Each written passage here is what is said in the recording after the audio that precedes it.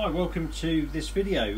What I'm going to do here, this is a quick one to share with something I've learned in terms of testing for ammonia when you're using dechlorinator, which is pretty significant in terms of the results you'll get.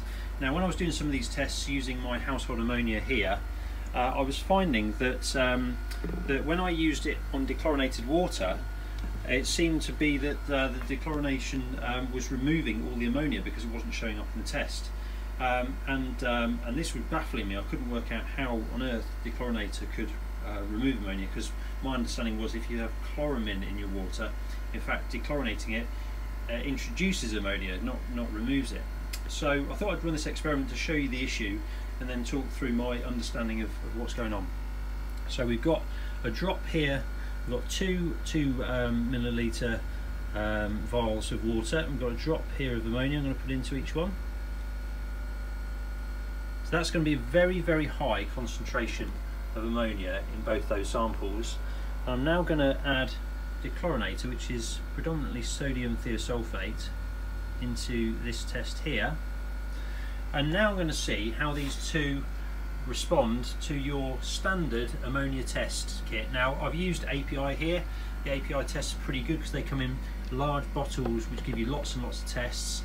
I also use NT Labs, but the ammonia one has 3 steps, so it's slightly longer to do, and they come in smaller bottles.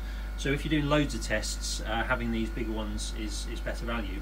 Also, a little tip, I tend to use 2 milliliter samples rather than 5, which means you can reduce the number of drops to 40% of what they say on the bottle, and that means you get more than twice as much out of the test kit, which is really handy if you're doing lots of tests on a regular basis. So I'm going to run these tests now and show you the results.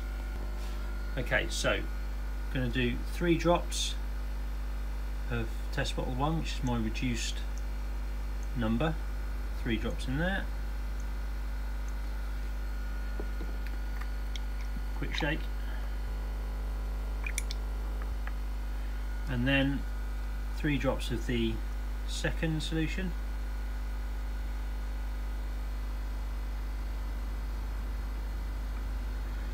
Okay, again give it a quick shake now, because there's going to be an obscene amount of ammonia in these, so they'll start reacting quite quickly, but it normally takes quite a long time for your ammonia test results to come through. Typically I tend to leave them about half an hour, so I get a really good stable reading. So let's come back to that in half an hour and see what they look like. Okay, so it's now an hour later and the test kit's had time to react, and there's a big difference between the two results. The one here has got a very high level of ammonia, and the one on the right has apparently got a very low level of ammonia, but we know there's a lot in there. So what's going on? Is it that the dechlorinator is removing the ammonia, or is something else happening? Well, I've done a fair amount of research looking into the ingredients in these 2 bottles. This one is primarily polyethylene glycol, and this one is predominantly sodium hydroxide with a bit of sodium hypochlorite in there as well, which is common or garden bleach. And the principal ingredient in dechlorinator is sodium thiosulfate, which likes to react with sodium hypochlorite and sodium hydroxide. So what's going on here is the test kit is reacting with the residual dechlorinator in the water, and that's meaning it's not reacting as it should do as part of the test, and it's not changing colour as the test should.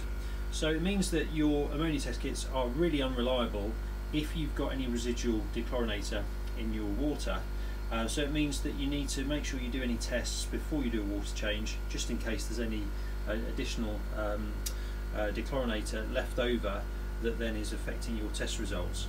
I hope that's useful. Catch you on the next video.